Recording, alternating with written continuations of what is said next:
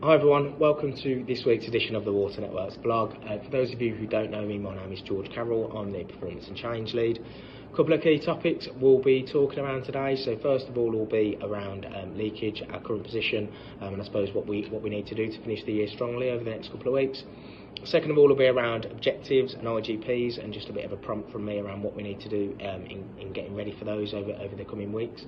And finally, just a bit of an update around the WPO Road to Gold improvement plan and some of the work we've been doing with those guys. So conscious that's gone a bit quiet recently, so just a bit of an update from me around how that's moving forward.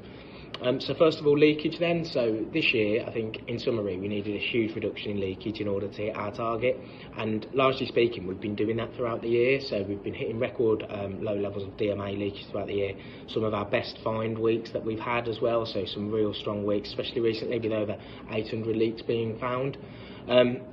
I suppose it's fair to say though we have had our challenges, so we have had a number of outbreaks, in particular in mid-January we did have that cold spike. However, we've done a great job of recovering from those, and we are now on a path to getting back to those low levels which we did see pre-Christmas, so real great work to everybody involved in that.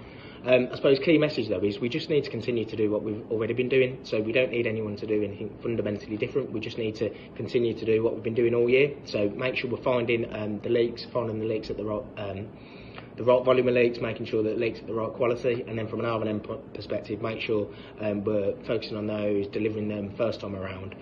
All in all, just continue to do what you've been doing already, and we should finish the year strongly. Second of all is around IGPs and objectives. So yes, it is that time of year again where we do need to focus on those. Key difference this year, we'll be introducing a new IGP calculator, essentially a real simple tool which helps just summarise everybody's objectives and with clear links to all the performance metrics, which helps have, I suppose, real tangible conversations as we approach those end of year reviews. Just key ask for me is just make sure you get those booked in as soon as possible. It will fly around before you know it, so yeah, please just get ahead of the game on that and just get those planned in. Final update from me is just around the WPO Road to Gold improvement activity. So we did have a number of consultants who were working with us towards the back end of last year. We've got a real clear series of outputs, so some of them we will be taking forward. We've been doing a lot of work with the new WPO business lead, Michael Bilson, who's now new in role and settling in. So between myself and Michael, we'll be pulling together a bit of a plan around what we need to do to deliver the right outputs off the back of that programme.